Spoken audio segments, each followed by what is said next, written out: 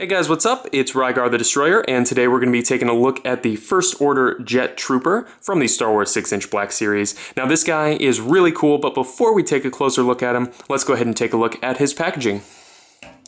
So here it is, when it focuses. Come on. There we go. Pretty standard for what we've seen. Nice big window here on the front, as well as a nice image of the character down here on the bottom.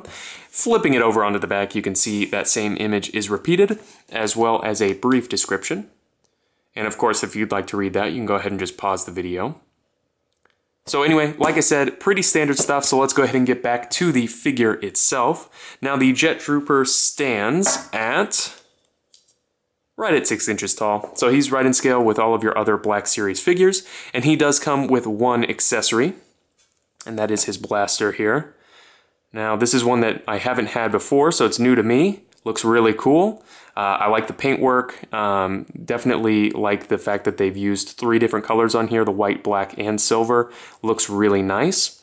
The only thing that I have to say that I don't like is that it doesn't have a weapons peg on it, which means that you can't plug it into this little hole that he's got on the side of his hip here. Not a deal breaker though. Obviously you could use this to pose him with accessories from other figures, which I do think is cool. So as far as the figure itself goes, this is one that when I saw it initially I wasn't super excited about, because I thought it was basically going to be a flame trooper again, but I'm really pleasantly surprised after having it in hand. They've done a really nice job with this figure. They've kind of changed up a lot of the articulation on here, and it works really well. So let's go ahead and run through it here. He's got a double ball peg in the head, which gives a nice range of motion, as well as a single ball peg at the base of the neck. So he's got a ton of range of motion, and at the end of the day, it looks really natural after it's been posed. Just because of the extra little layer of articulation, it really does help that. He has ball hinge shoulders that do swivel 360. He's got hinged elbows with a swivel, and they do get 90 degrees, which is better than the original Flame Trooper had. So I don't know if this has the same arms, I haven't checked, but they've definitely been retooled or they're completely different. He's got what feels like a double or single ball peg here in the torso.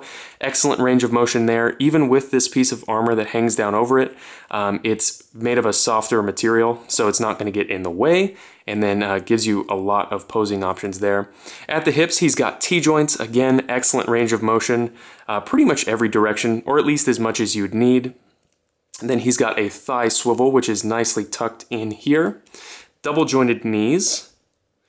Pretty good range of motion there, and then hinged ankles with an ankle rocker. So really, really nicely done. Hopefully this will be how they, kind of handle the troopers from here on out. I definitely like this articulation style, and overall I think the design of this figure looks really cool and is definitely a lot of fun to pose. So if you have any comments or questions, please leave them down in the comment section below, and I guess I'll see you later.